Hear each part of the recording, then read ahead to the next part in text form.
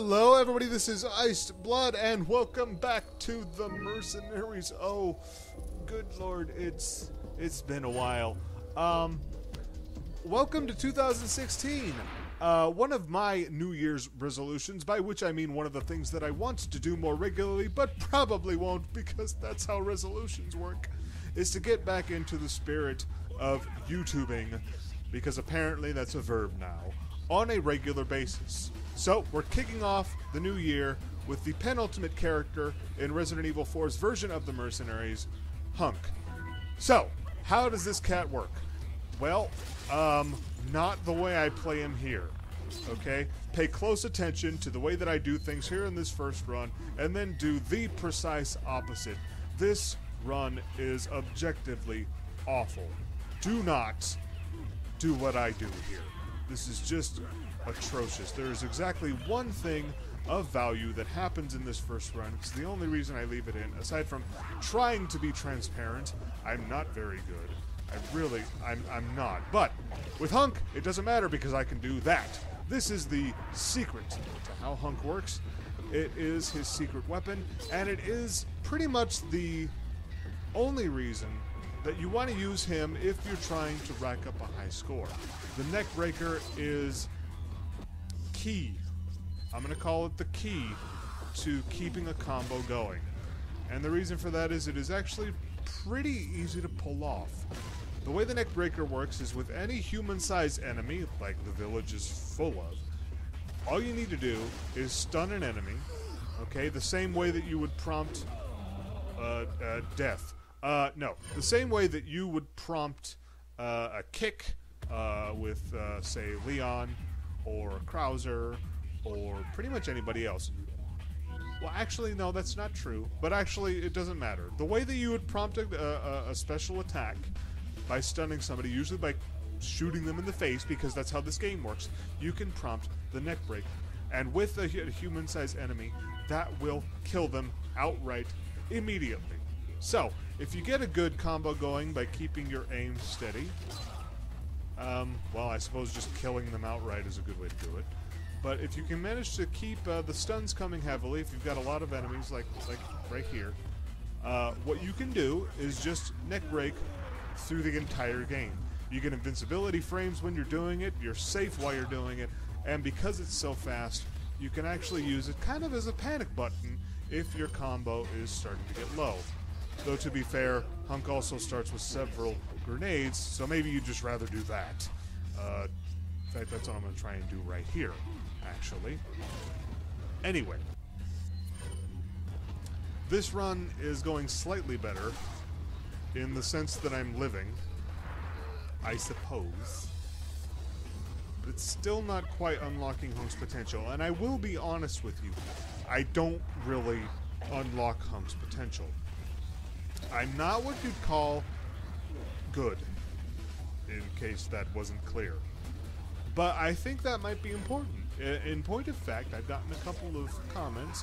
One was relatively recent, actually. Thank you very much. I love comments on this channel because it means that people are watching, and that's always a good thing to know. I'm still a pretty new channel. I've been at this semi-regularly for going on my third year now.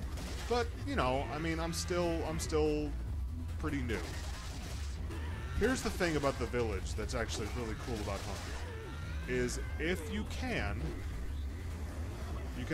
stun these sisters here with the chainsaws and such, you can actually use the neck breaker on them. They are human-sized and they do count, which is actually really cool because, like I said, one, kills them very quickly, but two, invincibility frames. If you get one, if you get any of them actually, but it's actually, I would say most, let's call it most advantageous to aim at one of the sisters, you can actually be immune to the other, because they typically show up in pairs, apparently, because that's just my luck.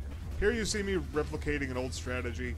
I am shameless when it comes to this. I will do this pretty regularly throughout the entire series. I have done it for 3 characters. I am now doing it with a 4th. And yeah, spoiler alert, I'm probably going to do it for the 5th. Point is, with this game, for me, if it works, I'm going to use it. If it ain't broke, don't fix it. That's how I operate here. Because I mean, let's be real. I'm not an expert. All right. This is a game that I've played multiple times. I'm fair decent at it, but that's about as far as I'm going to go with it. Now, what this means for you who may be watching this is, well, if I can do it, you'll be fine. Okay, just trust me on that. Because if I can handle this, then pretty much anybody can. I'm not going to rack up any high scores, and I'm not going to be able to teach you anything specific when it comes to setting records or anything like that. And this will become abundantly clear when and if this channel covers any later games in the Resident Evil series that have its own version of Mercenaries. You're not going to learn some trade secrets from me, but hopefully you'll be able to learn enough to make it through. And in this case, what that means is unlocking that hand cannon, which I've actually never unlocked before. If I haven't mentioned before, I've never done it before. That's what I'm doing this for. Four. How many more times can I repeat the word for? It's been a while. I'm not sure how much I'm repeating myself. I'm sure I'm doing it a lot. My apologies to anyone watching this in the future because of that. I'm sure I've said that before as well. Okay? I pray I'm even forgiven. It has been quite some time since I played this, and it's been even longer since I was uploading it regularly. Now, that was pretty bad as far as what our goal is. And I think that the main reason for that is, well, one, lack of practice. Two, I was trying a bit too hard, I think, to rely on the neckbreaker. The point with the neckbreaker, I think, for amateur play, the point of the neckbreaker is to use it when it's opportune, when it's useful, when you can do it without causing much in the way of trouble. Otherwise, there are probably better ways to handle things. That being said, Hunk does not have a knife, so it'll actually prove rather difficult for him to be able to use some of the tactics you may see with other characters. He has to shoot barrels to open them. Keep that in mind. Now, I'm going to try something a little different. I'm going to try to just gather up all my time. Do that first. Kind of reacquaint myself with the arena. There's really no new strategies here. Again, you know, if you've seen any of my village playthroughs, this is the fourth now. Any of them will pretty much give you an idea how I do things. So really, when you've seen a sequence of 4 videos in this series that I've got going on here, you've pretty much got an idea on how I handle it, no matter who I'm playing as. I'm just doing every character for the sake of completeness, just in case. You know, maybe there's something specific that I'm able to do with a certain character that'll help somebody. That's kind of what I'm hoping for. And you actually got to see right there what I was talking about before when I said that there were invincibility frames when you're using the neckbreaker. Now, as you saw, right after that, I screwed it up by just running right into the crowd and basically ruining any kind of benefit that I got from doing that in the first place. So, but this is a pretty good setup because you can see right there with how close I was actually able to use the neckbreaker very, very quickly, and that is one of the biggest reasons why Hunk is awesome for this, is because if you can get it right, if you have the proper angle of your shots, if you have the right circumstances, you can pull it off very, very quickly, many, many times in a row. It's also extremely useful for this dude, because as soon as he dies, he's going to let the dynamite do some work for me. Now, there's another thing that makes Hunk beneficial that is fundamentally similar, actually I'm just going to call it the same, as our previous character, Krauser, and that is he has one weapon, the TMP. That's it, which means if you get ammunition, rather, it'll be for a single thing. You'll get TMP ammo or you'll get grenades. That's it. And having that is very, very useful. Now, you just saw me use the neckbreaker. Oh, wow. Okay, that was fun. That was my phone. My apologies. I don't know if you caught that. But anyway, as you can see, the neckbreaker does work on the bosses. It will not work on a plaga, though, so that will be problematic. Hopefully. Nope. Didn't do it. Or it prompted a new one. I don't know for sure. There it goes. Alright. Not clean. Not especially clean, but... Well, we should be able to salvage this, I think. So let's see. Not my finest. Not my finest.